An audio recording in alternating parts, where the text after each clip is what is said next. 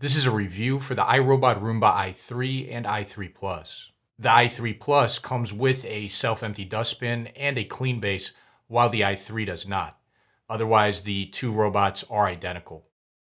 The i3's airflow was measured at 8 CFM. Its suction was measured at 0.07 kPa. Unlike most other robot vacuums on the market, the i3 has two brush rolls instead of one. This gives the i3 an extra brush roll for surface agitation at the cost of increased surface area over the brush roll compartment, which appears to reduce the effective airflow and suction over this area according to our testing. Largely because of its two brush rolls, and despite its low airflow and suction, the i3 performed very well in our carpet stress test. The i3 picked up all debris types very well in this test. As is the case for all of the other robot vacuums we tested, it also utilizes its side brush and repeated movement over the same areas to get a proper cleaning in this test over time. Note that it repeats movement over the same areas as part of its normal cleaning pattern, but in this particular test, it also activated a special mode called Dirt Detect mode, which causes it to repeat even more movement over areas where it senses an especially high concentration of debris. In our Carpet Deep Clean test, the i3 picked up 6 grams of debris after 3 passes over an area of carpet embedded with 30 grams of fine debris. In our hard floor stress test, the i3 once again picked up all debris types very well. Again, notice how it uses its side brush and especially repeated movement over the same areas to get a proper cleaning of most of this test area over time. This test does demonstrate that the i3 did have some trouble cleaning edges. The i3 uses a gyroscope and an optical sensor on the bottom of the robot for its navigation, which allows it to move in a very precise row-by-row pattern as it cleans a room, and also allows it to approach the full length of each edge of a room head-on as it cleans. This head-on movement is often very good for cleaning edges, as many robot vacuums, as part of this head-on movement, make a tight turn close to the edge, which gets their side brushes close to the edge and really helps fling debris out of this area as they turn. The i3 also does a head-on movement, but it tends to bounce away a little bit before it turns, and so it doesn't really get into the edge to clean it quite the same way as many other robots do with their head-on movements. Instead, the i3 primarily cleans edges by moving parallel to and close to them as part of its regular cleaning cycle. The problem is that it's not particularly effective cleaning edges using this movement either, and so its overall edge performance is not very good. The i3 also did not perform well in our robot vacuum crevice test. Even after extensive runtime, it still could not pull most of the debris out of the crevice used for this test.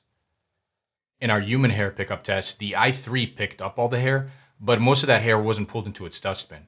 50 to 70% of the hair it picked up tangled around its brush rolls and had to be cleaned off manually, though it was extremely easy to pull the hair off the brush rolls because of their bristleless design. The i3 picked up and collected most of the shorter pet hair used for our pet hair pickup test, though a few tufts of hair were stuck on the bottom of the vacuum when we picked it up after the test for inspection.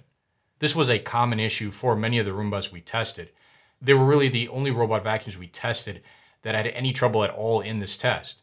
It's unclear if it's low airflow and suction, their dual brush roll design, or simply a clearance issue that caused them to not perform as well in this test. We tested the i3's cleaning efficiency and coverage in 2 different environments, an empty room and a cluttered room. In our empty room testing, we see the i3's row-by-row cleaning pattern demonstrated very well. Note how the i3 covers each part of the room twice, once in vertical rows and once in horizontal rows.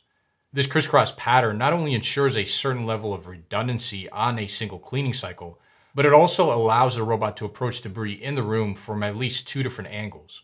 So stubborn debris that may not get picked up from one angle has a chance of getting picked up from a second angle on a second pass. Lastly, note how the robot gets terrific even coverage throughout most of the room, but fails to clean the area immediately surrounding the clean base. In our cluttered room testing, we again see the same row-by-row cleaning pattern in the few small open areas of the room.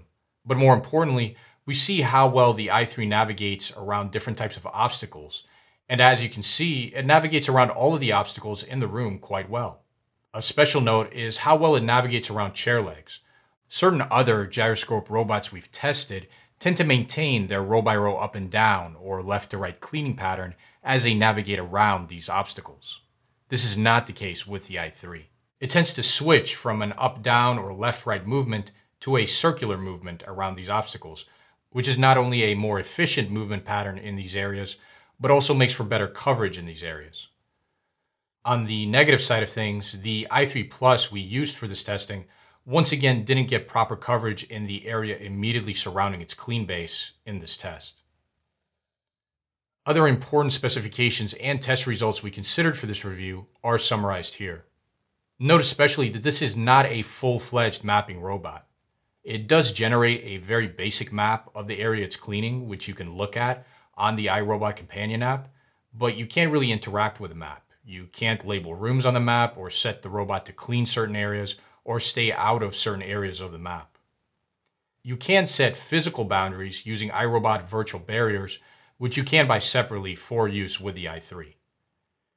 In the same chart, also note the i3's runtime, bin volume, and noise output, and how those specifications and test results compare to the average for all of the robot vacuums we've tested so far. Lastly, note the robot's diameter and height. These dimensions make the i3 an average size robot vacuum. Moving on to what we like and dislike about this vacuum, first let's talk about what we like. The i3 picks up most types of debris very well on both carpets and hard floors. It picks up and is actually able to pull longer hair all the way through into its dustbin better than most of the robot vacuums we tested. Because of their bristleless design, the i3's brush rolls don't tangle as easily with longer hair, and the hair that does tangle is easy to remove. Outside of the area immediately surrounding the i3 Plus's clean base, this robot also gets excellent coverage.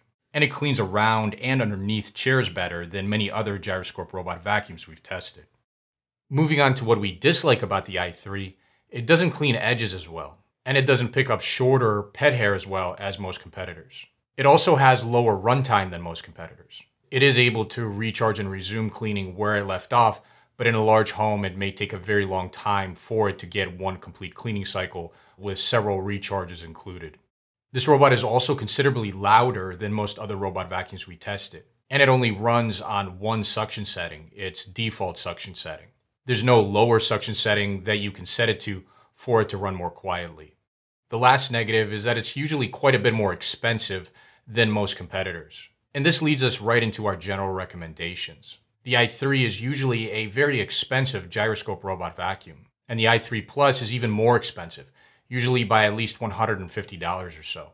The obvious question then is, are either one of these robots worth their purchase price? Let's address the i3 first. The i3 does not self-empty, but it's still considerably more expensive than most other gyroscope robot vacuums on the market. One thing the i3 does do better than those other robot vacuums is that it is able to pick up longer hair and actually collect longer hair in its dustbin better. It's also much easier to detangle its brush roll, and it's probably going to navigate more efficiently under chairs. On the negative side, it doesn't pick up tufts of shorter hair as well. It has low runtime on a single charge, and it's louder. Taking all of this into account, the i3 is generally not recommended. What it does well is not worth its extra cost, in our opinion. Not to mention the fact that it still has considerable downsides, which are unacceptable at its price point. We also generally don't recommend the i3 Plus. Yes, it does add self-emptying, which is a great feature to have, but we just don't think the i3 Plus is worth its price,